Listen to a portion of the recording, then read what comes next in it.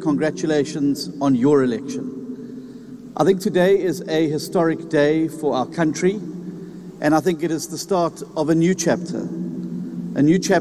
of building, a new chapter of cooperation, a new chapter of us putting our country and its interests and its future first. In this election, the voters chose not to give any party its own majority. In doing so, they have told us that they want us to work together to build a prosperous, non-racial, united South Africa with a growing economy that works for everybody. We contested because we wanted to demonstrate to South Africa that we do not agree to this marriage of convenience to consolidate the white monopoly power over the economy and the means of production in South Africa. This marriage, it's a marriage that seeks to undermine the changing of property relations in South Africa. We refuse to sell out. We've never done so when we're young, and we're not going to do so today. We don't have a history of being collaborators.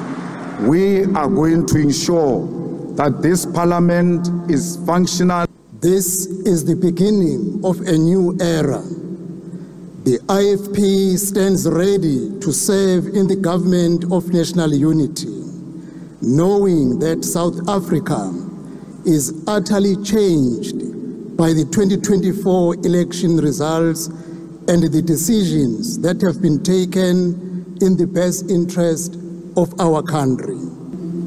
This country has gotten another chance. And when you get a second chance, you must use it optimally. I think the voters gave all of us a second chance. I would like to congratulate the ANC for accepting the result, even if they didn't get 50%. The world is full of stories of presidents that only accept results when they get over 50%. I will support the GNU, and I'm proud of the GNU. The problems facing this country are well documented, and they require a Marshall Plan to tackle them with a sound implementation strategy.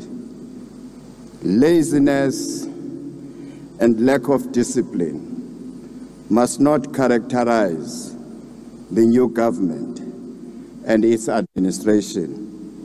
Makuyosetshenzwa ngoku enkosi.